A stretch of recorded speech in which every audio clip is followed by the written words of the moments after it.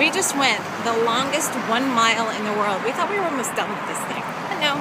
I think they're tacking on miles and not telling us. Yes. I think once we get done with this, they're going to say, don't worry about coming back because you just walked all 50 miles in one day.